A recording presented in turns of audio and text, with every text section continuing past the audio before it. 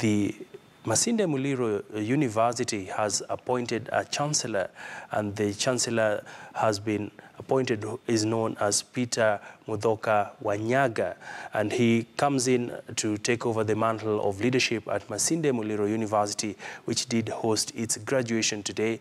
And let's just listen in on his speech.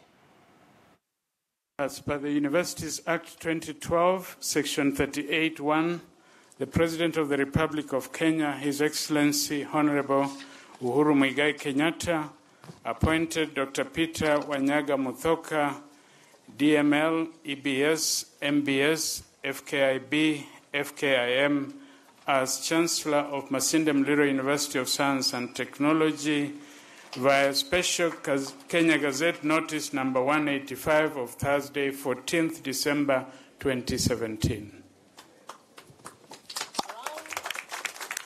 Round of applause for our Vice Chancellor.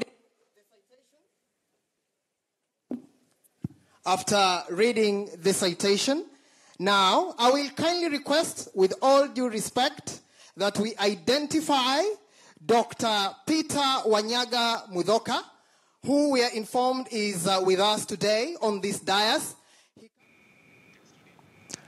Well, indeed, congratulations to Dr. Peter Wanyaga Muthoka, who is formerly the chairman of Kenya Commercial Bank.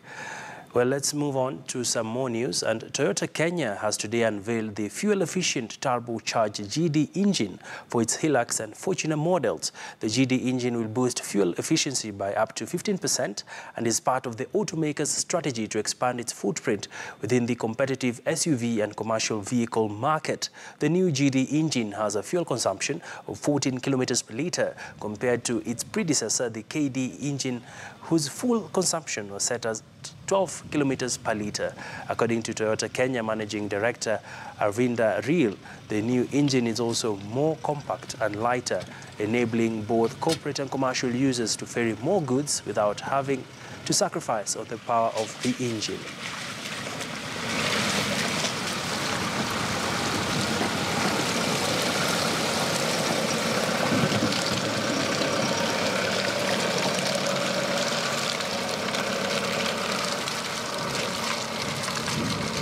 We are introducing the new engine on the Hilux and the Fortuner. And the benefits of these is it's got better fuel efficiency, better torque, more power. And the GD engine on the Hilux and the Fortuner is available in 2.4 litres and 2.8 litre. It's got more power. The suspension is very good. It doesn't feel very bumpy. You can expect in a not too distant future the introduction of a hybrid engine, for example. Because that's gaining traction worldwide, and we believe in keeping up with the worldwide trends. With the advancement of technology, the youth are being encouraged to embrace online work and not solely depend on the conventional modes of income generation. In Nyeri County, the Ajira Digital Training Program for the youth has kicked off. Young men and women in Nyeri County have converged for the training that will equip them with skills to become better at engaging in online work. The facilitators of the Ajira Training Program have lamented that the youth are wasting away, having lacked job opportunities, but it is a new dawn in online work.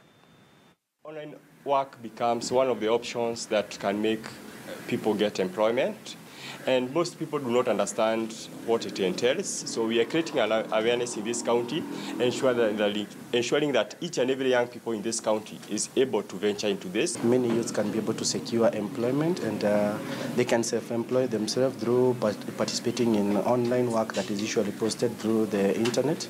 And mostly we have seen that there are many opportunities over the internet that the youths can take advantage of. And I choose every corner of Kabaru to be a starting point so that they'll go back to Kabaru and teach others how they are going to get money.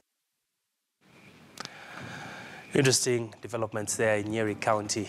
We want to take a quick commercial break, but just to remind you that we will